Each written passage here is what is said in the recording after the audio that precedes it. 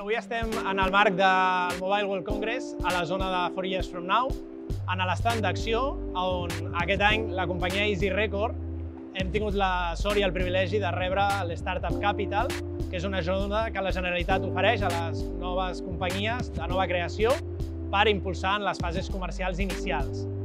IZI és una companyia que vol ajudar els músics. El 70% dels músics no arriben al salari mínim per sobreviure i nosaltres els volem oferir una nova solució per crear nous ingressos a través de millorar l'experiència de la seva audiència. I com ho volem fer? Gràcies a una nova tecnologia, una tecnologia que es fonamenta en 3 features. El feature número 1, que és el més notori, és la multicàmera. El que estem fent és convertir a qualsevol persona que tingui un mòbil a les seves mans en el vostre equip de gravació i a la inversa. El feature número 2 és el sistema d'àudio.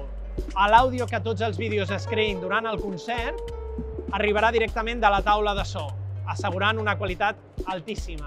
I el tercer dels features és l'autoedició. A la gent li fa mandra editar vídeos i ho farem nosaltres per ells en qüestió de segons, oferint a cada usuari un vídeo personalitzat i únic.